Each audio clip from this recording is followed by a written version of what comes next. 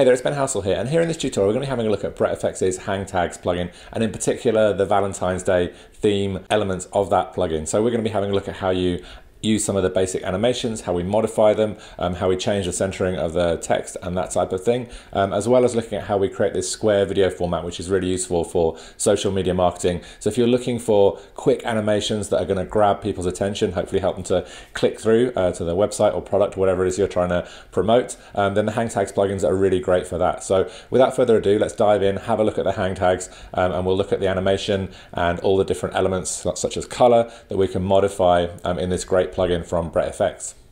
So there are a few things we're going to have a look at here as we work with the Hang Tag plugin generator for Final Cut Pro 10. So the first is we're going to have a look at how we set up this square format video, which is great for Instagram, for Facebook, other social media platforms as well. And then we're going to have a look at a couple of the different hang tag animations that you can use. So you can see here on screen we have some individual hang tags that pop down, and then some that we can combine together to kind of spell out different words and that type of thing. And obviously all of this for this particular example has a Valentine's Day theme, but you also have the social media icons and some other kind of great examples in the plugin as well. So let's create a new project timeline to begin with. So we're going to come to File, New, and Project up at the top left.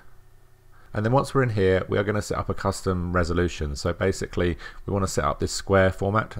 So normally I set my square format as 1080 by 1080.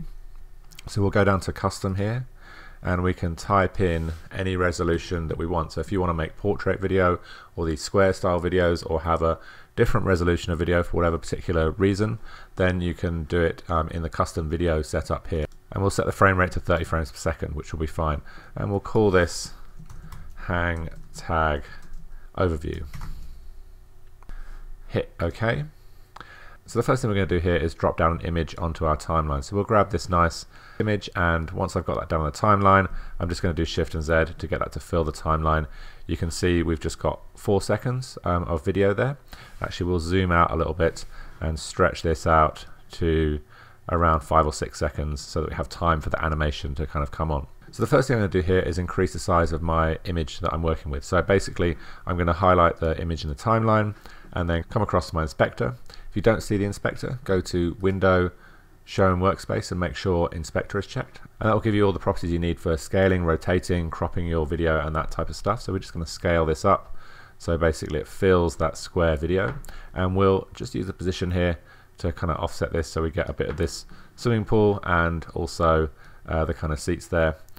And then what I'm going to do is I'm going to get this to kind of slowly zoom in throughout this video. So basically at the beginning here, I'm going to have this at 155%, and then I'll come to the end of my video and I'll just increase this a little bit to 175%. So basically we've got a nice kind of slow zoom to our video there, which will act as a nice backdrop to our hang tag when it drops down. So if we come up to our generators at the top left here, I've already installed the Hang Tag plugin from BrettFX, and you can see here we have a whole bunch of different kind of themes. The theme for this week is obviously Valentine's Day. So basically we're going to scroll down. We have a couple of Valentine's Day special hang tags which we can simply drag down and drop onto our timeline, and then obviously it will animate on, and we can stretch out our image or video on the timeline to match the length of our animation.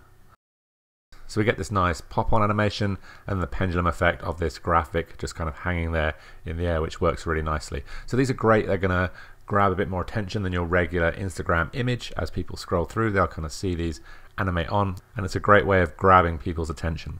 So let's have a look at a couple of the other examples that we have here for Valentine's Day examples. So let's scroll down, and you can see we have a whole different set of Valentine's Day examples for hang tag. I'm going to come back first of all to my library, and we'll just select another image here. Let's choose this donut here. I'm going to hold down Control and tap D, and then just type in 10 period, and that will increase the duration of my donut here to 10 seconds.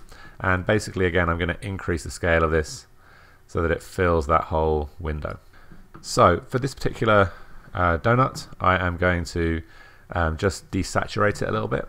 So we'll just come up to our color board here, go to saturation. I'm just going to drop the saturation down a little bit, and also I'm going to just brighten this up a little bit just so that when we drop that graphic over the top, it actually really pops out. So we'll come to our generators now, and this time we're going to build on the hang tag kind of spelling out a word here. So basically we're going to use the LOVE that you can see here, and we'll have a look at these as we kind of drop these on. But basically each of these will drop onto screen, and we're going to modify this so that we actually get it kind of up at the top here. So we'll grab our title on the timeline, come up to the type inspector, and in here we've got kind of some options for the overall position, so we can modify that. So I'm just hovering and dragging over the number here. I can lift it up or down, and I can also kind of drop the scale down as well. So we'll do this. So here I can modify my type color as well. I have to come into my type options here, and I can scroll down to the face, show that, and then in here I can modify the color here so I can get a bit more intensity. We'll kind of go for this stronger magenta, bright pink, so it kind of stands out a bit from the background, and I'm going to save that here so that I can use it for my other letters as well. So basically we can drag this box across here, and that means that when we spell out our other letters we can modify that too. So I'm going to come back to the type options here and drop the overall scale down. We want to spell love across here, and so we'll just pull this across to the left, and we will drag on the heart here, which is our O, and basically we're going to position this as well. So I will scale this down and position it across a little bit to the right, and there we go. So we can keep going with the V, and again we can scale this down, modify the position a bit, come into our type options and change the color. So we've saved that pink that we had before, so we can keep some nice consistency there.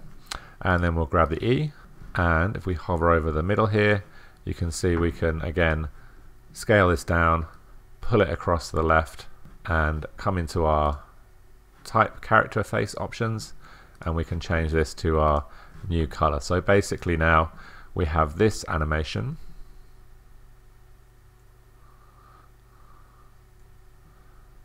So super cool. So basically in here we have some other options for our type as well. So if we take the V for instance, if we wanted to hang the V from the other side, here we can actually offset that type as well. So basically my text A position can be moved, so I can actually change the position so it's hanging off that right hand part of the V. Okay, so now when this animates on, you can see instead of hanging off the top left of the V, we're hanging off the top right of the V. So it works really nicely there to kind of modify that. And obviously we'd want to come on and just kind of modify the overall position, but you can see we can quickly kind of change where these letters are centered in the animation that we're making. So we've got a real nice detailed level of control over how these pieces of text are dropping down to the screen, which is very, very cool. And in all of BrettFX's plugins, you will notice this kind of detailed level of control that you get over the different animations. So I'm going to hold down Shift and tap Z just so I can see my whole timeline. I'm going to come to the end here, and I'm just going to use Alt and the right hand square bracket just to trim all these down. And so now basically we've got a couple of different Valentine specials that we can export out now. We can upload them to Instagram, we can upload them to Facebook, and they'll be great for kind of grabbing people's attention. And then in the description obviously you can include more details and links and that kind of thing to the product that you're trying to advertise. So let's have a look at one other hang tag here. So I'm just going to hold down the Option key and duplicate my donut, and then we'll use Valentine's Day 7, and in here you can see we can modify the type that we have. So basically I can modify this in two places. So I can modify the type in my text animation A here, but I can also come in to my type tools, and if I select the type I can modify it as I would normal type. So if I type in Valentine's Day Special, obviously I'm going to need to highlight that and then drop down the type size so that we kind of fit that into our type box here and into the design we have. So if we take day for instance, we'll have Valentine's Week Special, and again, you know, we can modify the size of the type, we can make it smaller and kind of modify the design as we want it to within that already existing animation. So the animation here will basically pop on still, works beautifully, and will hang there nicely, grab people's attention, and hopefully get them to make that click to the page that you're directing people towards. So those are a few different examples of hang tag. As you can see, we've got kind of ton of different levels of control here. We can modify things like the background. We have texture on our background. We can have a drop zone for our background, so we can add in our own graphics. We have an object that we can pop in the background as well, and some other very cool kind of different options that we have for modifying the overall design of what we're doing. So again, if we scroll down, you can see again different kind of levels of control that we've got over different aspects of what we're creating here. So for instance, the dots along the middle are part of this design here, so we can change the color of those dots, modify them, change them to something else, to kind of change the look and feel of things, or to match the colors that we want to use in our design. So let's just do Shift and Z, and we'll have a quick playback of what we have here. So we have our first very simple kind of Valentine's Day specials, and then we have our animated type, where we're kind of moving things and timing things to come on in sequence here by using the different layers. And then we have the hang tag that we've gone in and modified. And again, these are great for grabbing people's attention for social media videos that you want to create, and for kind of getting people to click that extra click to get them to your products. So hopefully that's a useful overview of how to make this square style video. When we go to export this, oftentimes I will just export this as the master file. That's my normal kind of export settings. And if you're exporting out as video and audio, that will often upload to Facebook and Instagram. If you are having any troubles uploading to Instagram, in the past I've had it, I will go to computer, so I can change this from a QuickTime movie to an MPEG-4 file. Some platforms do want you to upload as an MPEG-4, and you just want to be mindful that it does drop the resolution here when you actually go to export things out here. But these types of files will be super easy to share on Instagram, on Facebook. And as you can see, the hang tag plugin to use is really super simple. It's going to bring some nice animation, some nice color, and all this editability to your social media videos that you're uploading to kind of grab your client's attention. So I hope that's been useful overview of how we can implement this kind of plugin in Final Cut Pro 10. So all the links are below for BrettFX's hang tag plugin. Definitely do go and check it out, and I look forward to seeing you on the next tutorial.